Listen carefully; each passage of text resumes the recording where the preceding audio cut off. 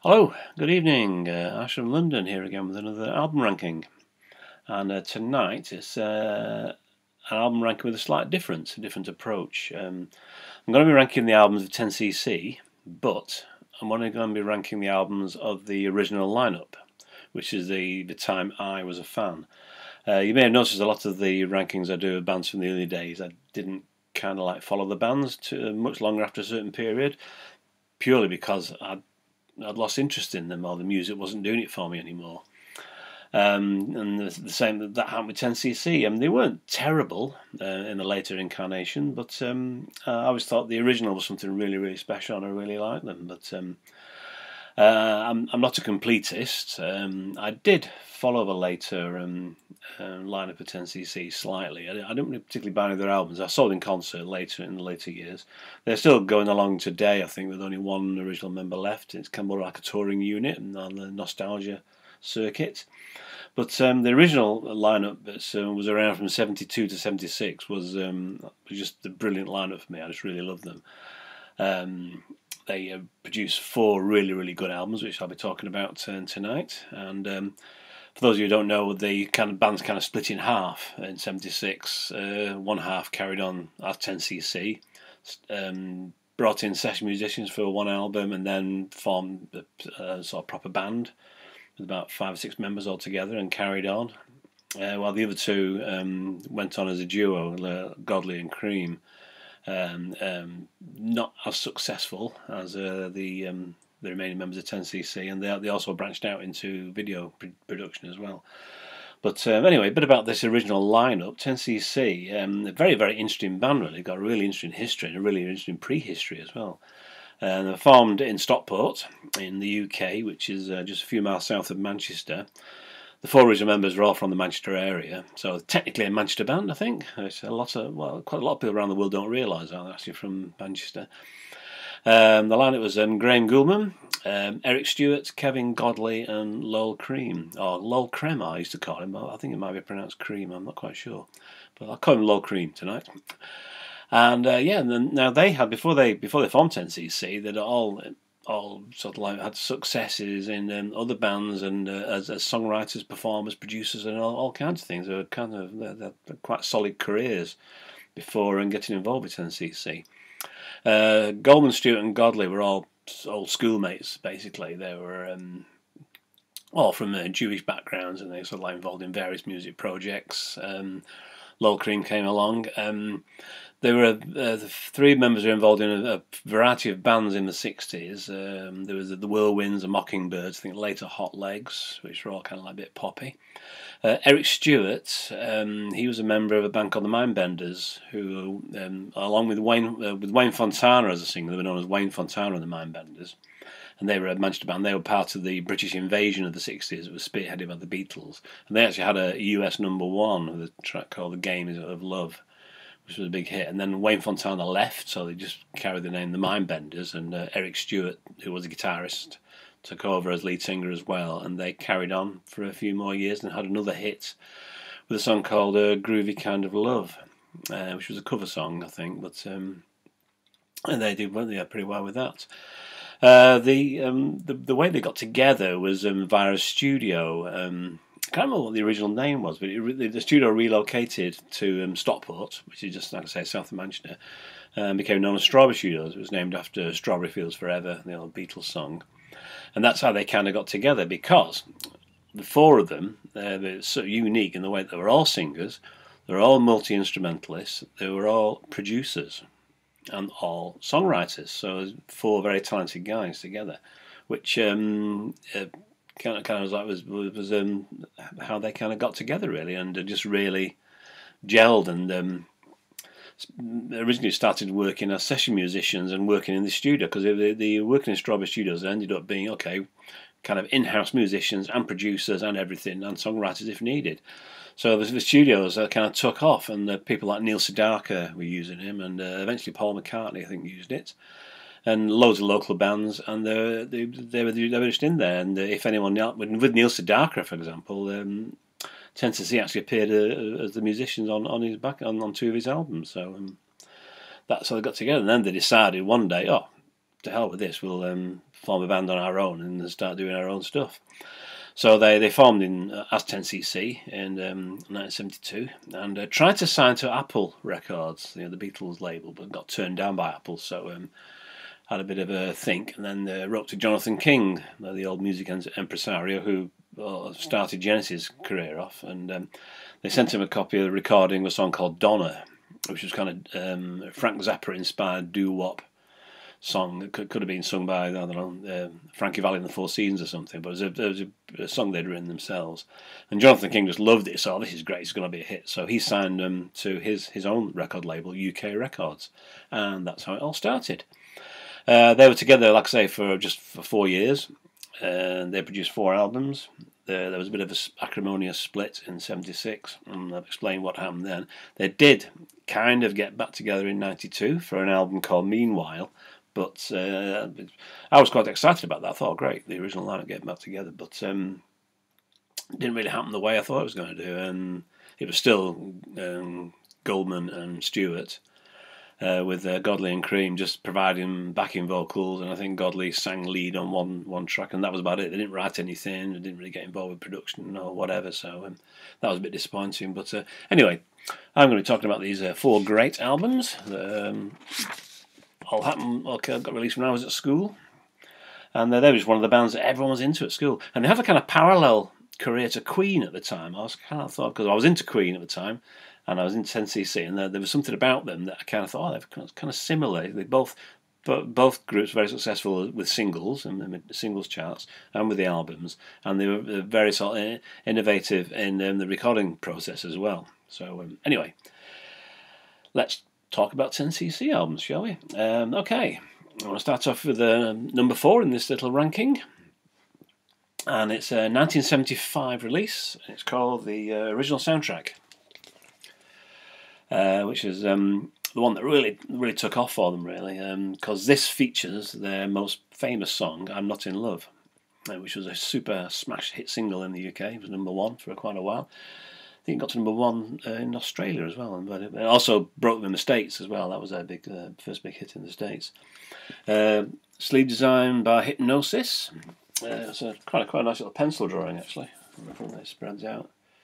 Obviously a bit of influence from the movie industry there. There's the centre, the pencil drawing there, photo of the band. But yeah, Hypnosis did the design.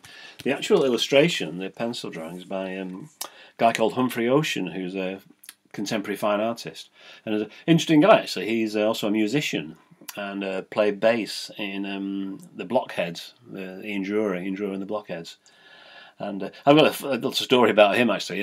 He's got quite a lot of paintings in various galleries all over the place. And I saw one of his paintings in National Pitt Portrait Gallery in London. And it's a portrait of Philip Larkin, the poet. And when I saw it, I thought, oh, it's a portrait of Eric Morecambe, the comedian. So there we go. Anyway, that's another story. But yeah, this was not a bad album, actually. It is really good. The other hit single off here was "Life is a Minestrone." It didn't get to number 1, which is a big hit, but it's very exciting. They got a bit proggy on this, because the album opens with a 9-minute mini opera called "One Night in Paris," or "Une Nuit à Paris," which has 3 parts. "One Night in Paris," "The Same Night in Paris" is part 2. Part 3 is called "Later the Same Night in Paris," which is pretty good fun. There's some other good. The second sitting for the Last Supper, which opens side 2, is pretty good as well. That remained a bit of a stage favourite even after the split. And got tracks like "Brand New Day," "Flying Junk." "Life is a Minestrone" is quite a nice up-tempo pop song. They were really good at writing really cool pop songs, really good hooks in them, good choruses, very memorable. Good length for a single. And yeah, that was that.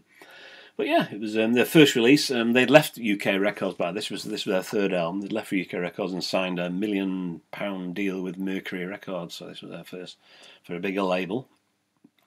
And yeah, so that was one thing about Tennessee. They never had a number 1 album, but I think this got to number 5 or something. Got top 10 anyway. So yeah. So 1975, the original soundtrack is my number 4 album in this 10cc ranking.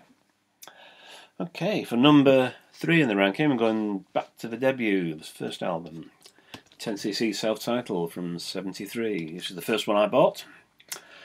I was actually into the singles first. I remember Donna coming out. Donna was the one I was telling about. They sent to Jonathan King. They released that as a single. That became their first hit. Got to #2 in the charts. It's quite interesting. I think that's why people didn't connect them in Manchester, because, like I say, it had that kind of doo-wop kind of sound. They sang in very heavy American accents as well, quite a lot of the time.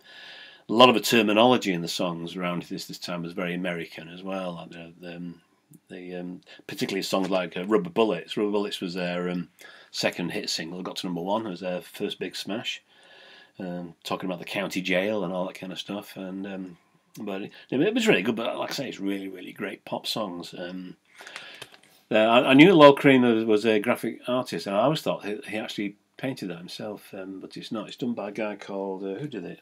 It was actually designed. The idea was by Lol Cream, but it was done by a guy called Chris Grayson, who was that's not typical of his work, actually. That's probably not his. He actually did I think it was the cover for one of the Moody Blues albums, Days of Future Past. I think that was one of his. But I always quite like that. It's got a bit dirty over the years, but I always quite like that. And I bought it. The 10cc were a John Peel favourite at the time as well, and John Peel gets a name check on the back of the album here. It says, "I'd love to hear a 10cc album, John Peel." March '73. So there's the back there, the picture of the band, and yes, good. You got some actually the track listing is not in the right order on here, actually, on the cover. Can't remember what it opens with. Is it mentioned on the line? There's a song sheet inside here. Oh, Johnny, don't do it. No, wait a minute. Speed Kills, Rubber Bullets, Hospital Song, Ships Don't Just Disappear in the Night, Fresh Air for My Mama. I think Fresh Air for My Mama was an old song from the Hot Legs period that they rewrote. Rubber Bullets was a great song. I just loved that. That was a family favourite when I was a kid, because I was like 13 when that came out, and my mum and dad were into it, and it was just really, really cool. The other single off here, there was 3 singles off here. The other one was The Dean and I, which was another Americanized kind of sound. But that was a really, really cool song. I really enjoyed that. Happy memories from my school days listening to these, actually, and listening on my little transistor radio when they were in the charts. And it was just a really good start for them. There's some really good pop hooks in there, some great tracks. I just really loved it. 10cc first album. And the one thing about this was the first time I'd ever heard swearing on a record. Nothing too nasty, nothing like you hear nowadays, but actually heard swearing on not on any of the singles, on some of the album tracks. So I thought, oh my gosh, what's going on here? This is 3 years before punk rock. Okay, now then, where are we? #2 in my little 4-album rundown here, 10cc, and that is their second release, Sheet Music from 1974, which is where they really started getting creative. I think Kevin Godley said, we had an explosion of creativity. And this was the first one to feature a Hypnosis sleeve as well, which is quite nicely set up there. I'm not quite sure where that shot is. I've got a feeling, I should have researched it, but obviously haven't. I've got a feeling it's in the foyer of a theatre, because I know after Strawberry Studios became very successful, and they got to the point where it was that busy, 10cc themselves couldn't get any booking time there, so they opened up another Strawberry Studios called Strawberry Studios South, somewhere near London or somewhere in Kent maybe, and I think it was in an old refurbished cinema, and I've got a feeling that might be the same one, but I could be totally wrong with that. But this was great. I was it was slightly disappointing for them. I don't think it really took off in terms of the singles. The first single off the release was called "The Worst Band in the World," which I always thought was a bad decision to release that first, and it wasn't a hit at all. I mean, because when you think they'd already had like 3 hit singles, one of them a #1. And then I was like really excited. All right, they're going to go huge. And then they released a single of "Worst Band in the World," and it just didn't chart at all. It was a complete flop. They should have released the Wall Street Shuffle first, which they released later, and that was a hit. And that's the track. That's the track that opens the album. "Worst Band in the World" isn't a terrible song. It just doesn't work as a single, to be honest. They released another single off this, "Silly Love," which opens side 2, which is pretty good. But yes, it's just a great album. They've got loads of really interesting ideas and production, and there's a lot of cross-pollination with the songwriting as well, because they do their own songs, and they'll team up. Godley and Krem will team up, and then Stewart and Cream will team up, and then Gulman and Godley and all over the place. It's really exciting. There's a track on there called Clockwork Creep.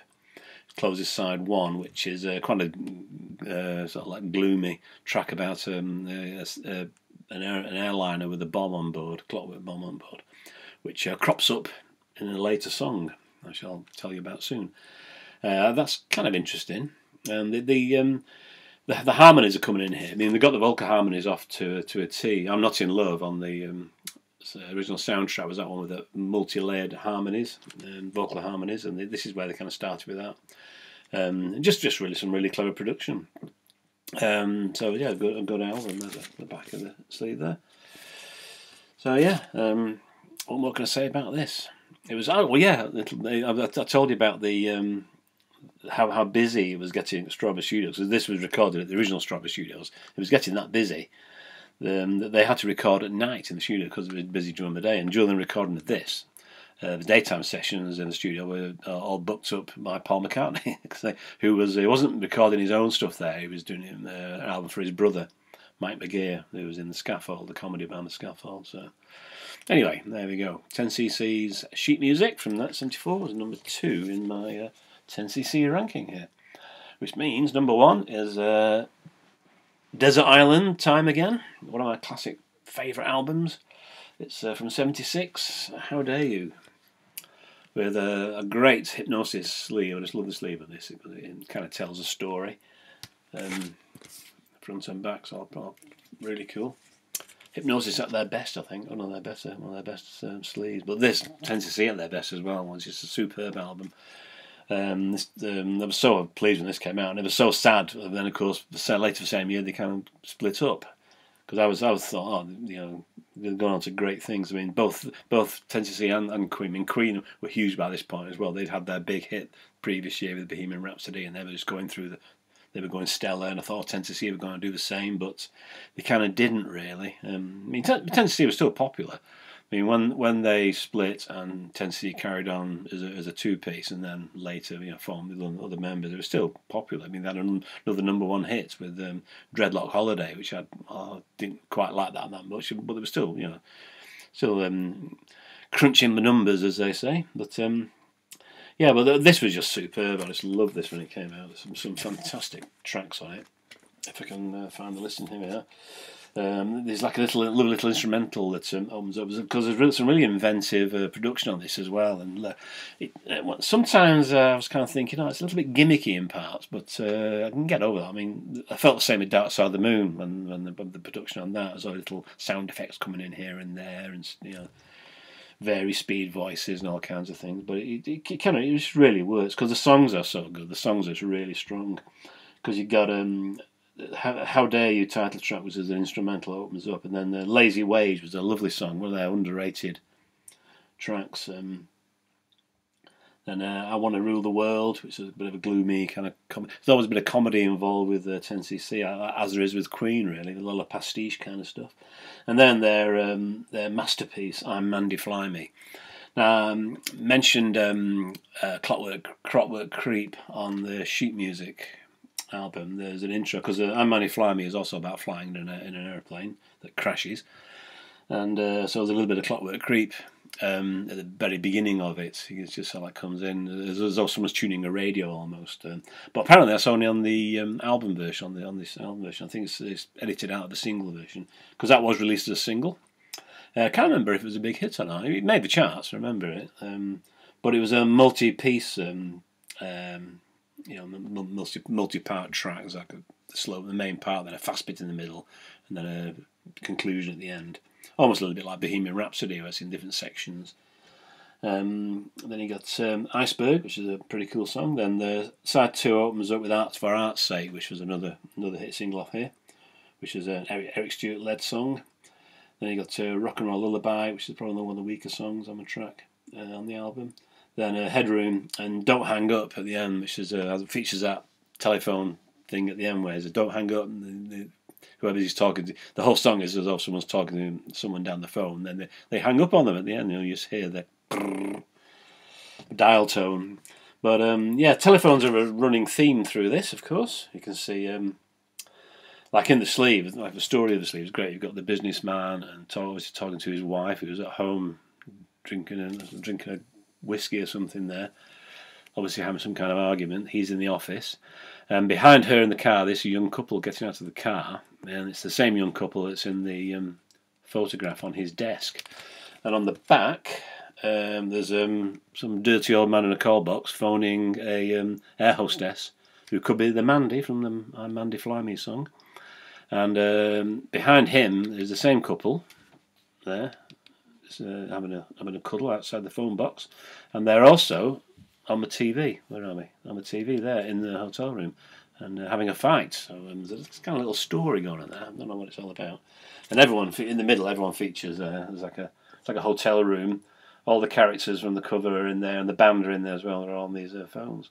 But sign of the times. I mean, this is obviously pre-mobile phone. They're all in the old analog phones there, with loads of cables everywhere. So that's quite a nice shot. That must have been taking a while to set that up to get it all right, to make it look kind of natural. But yeah, it was just great. Great album. The I'm Mandy Fly Me thing idea actually came from a poster.